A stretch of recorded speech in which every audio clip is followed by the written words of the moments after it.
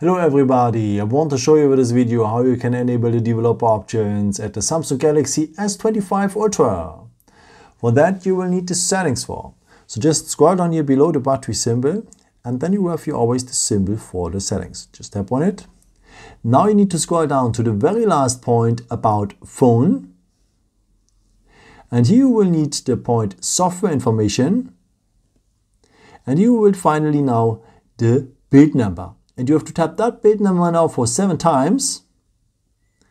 Doesn't matter if it's more, but it needs to be at minimum 7 times. And then you are a developer for the phone. In case, if the phone is asking you for a PIN code, this is nothing else than the phone PIN, so to unlock the screen right now. So just enter it here. In my case, it's 4 times the 1. Please take yours. And after just tap on continue or on done. And confirm here with OK. And then you're a developer for the phone. But where to find the developer options right now? For that, just go back one step here, add another step so that you're back at the general settings. And now, if you swipe down below about phone, you will find out the developer options.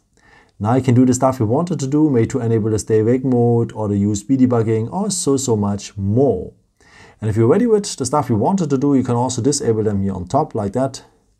And that means they're no more there about phone, also below about phone.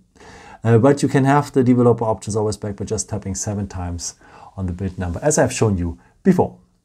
Yeah, I hope I could help you with this video and answer your question. And yeah, maybe if you want, you can leave me a nice comment or give me a thumbs up. That would be very helpful for my videos. Thank you so much for. And I've created also some other videos if you're interested in, with some more tips and tricks and so on for the phone. Or you can also subscribe me if you haven't done it before. Thank you so much for your support and yeah, maybe at the next time. Ciao!